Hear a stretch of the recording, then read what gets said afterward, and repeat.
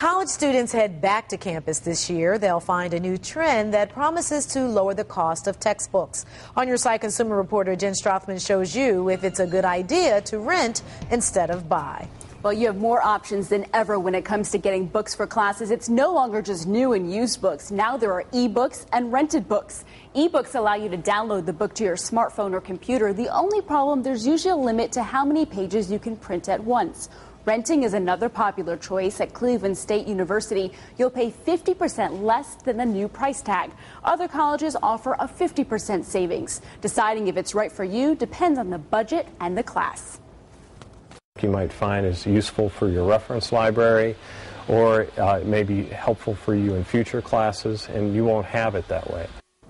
Deciding whether to rent or buy used is a toss-up, really. While used costs more upfront, you could spend less than renting if you get a high buyback price. The problem is you can't control the resale price. It depends on if the course is taught the next semester and how many students enroll. Go to newsnet5.com. I put together an easy-to-follow guide for all these sites to save you money. On Your Side, I'm consumer reporter Jen Strathman, News Channel 5.